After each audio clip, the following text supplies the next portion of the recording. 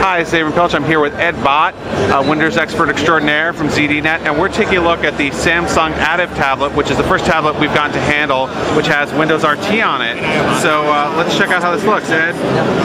Okay, so we start here. You know, you've got the hardware, very, very light. Has a nice this gray bezel instead of black, which is an interesting touch.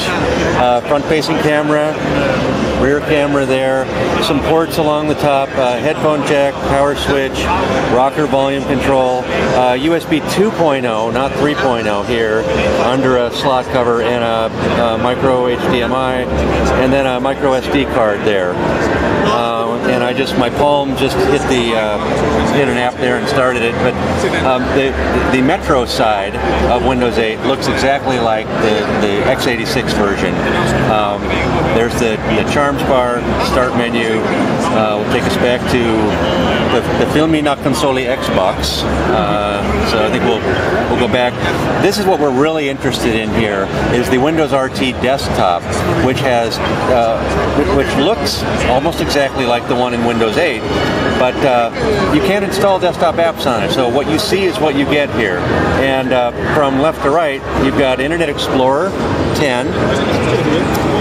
The reason you would want to do this rather than use the Metro style browser is, first of all, you've got tabs, but second, you're going to have the ability to run plugins like Flash. I believe Flash is embedded in this one, but we're not going to be able to tell, apparently, because it's not going to take us to that page. I don't want to spend a lot of time on this, but there's Internet Explorer 10.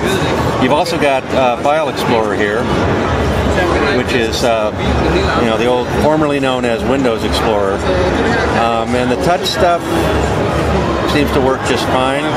We go here, you can tell this has only, it's had 24 gigabytes of storage, of which 12.4 gigabytes is free.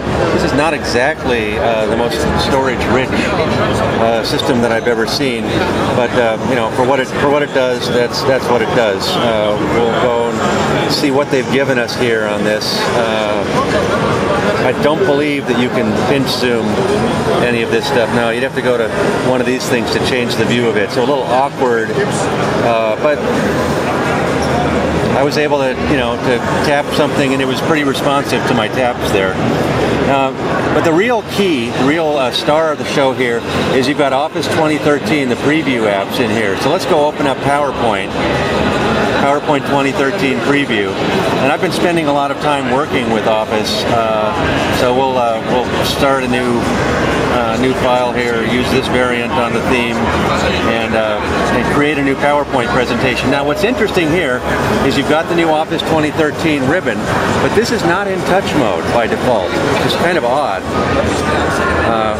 I have to go up here and tap this, and there's touch mode. Now you see that little blue dot, which means that all the menus have been spaced out a little bit here, making them easier to hit with your fingers. Go back here to this. The commands on the ribbon have been stretched out a little bit, so you can get something. You see the basic touch keyboard here. Once you get the touch keyboard, it's pretty easy to start typing things. But the real thing here is going to be, rotate that 90 degrees, see if we can arrange something. I'm not having any problems hitting stuff and having it respond to my taps. So that's pretty good. Once we're in touch mode here, everything seems to be. No, I haven't missed yet, which I did in File Explorer. So the touch mode actually seems to work here. I'm not going to save that. Go back just for fun. We'll open up Word, see what that looks like. Same basic thing. Notice again, touch mode isn't on here. Got to register that later. And again, I'm having a hard time making that little tiny target go.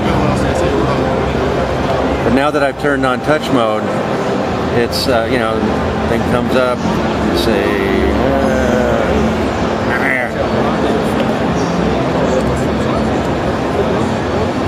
yeah, this is, okay, there we go. That's the new, touch size.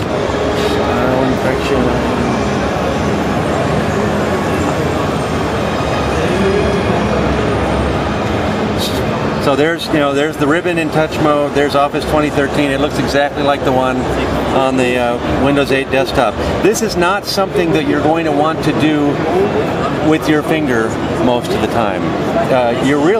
Most of the time you're going to want to be using this in view mode.